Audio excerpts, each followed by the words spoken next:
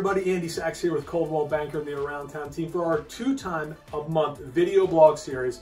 It's December. Happy holidays, everybody. I hope you have a wonderful end of the year and a great start to 2020. Today I want to talk to you about something that happens a lot, but give you kind of a sneak peek behind the scenes. And it's nothing complicated or fancy. It's all about writing letters. And I'm saying, what do you mean writing letters? Well, oftentimes a buyer will come to me and say, Andy, we're going to make this offer, and I'd like to accompany with that offer a letter to give the seller an idea of who we are and that we are sincere about our offer.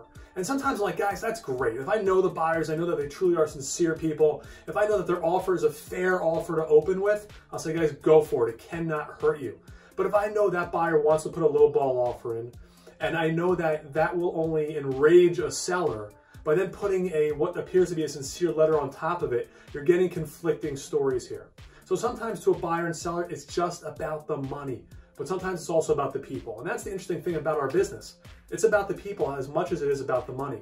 A home is a commodity. It goes up and down with the ebb of the market, but it's also an emotional purchase and an emotional sale. And those are the things that we have to balance.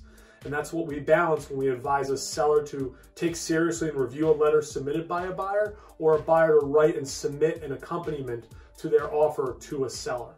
We just had a recent experience where a buyer wrote a wonderful letter, presented a strong offer, and I think we believe it helped to bind the buyer and seller in this transaction and really bring it to a human level.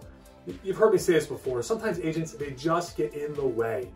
Sometimes we need to step ourselves out of the process, connect buyer and seller, and oftentimes things can go smoothly. We don't do it always because oftentimes that only creates more animosity, but oftentimes we bring the human element into things, and it really does push things along. My name is Andy Sachs with Coldwell Banker and the Around Town team. I hope that gave you something to think about if you're ever in that position, and we look forward to working with you soon.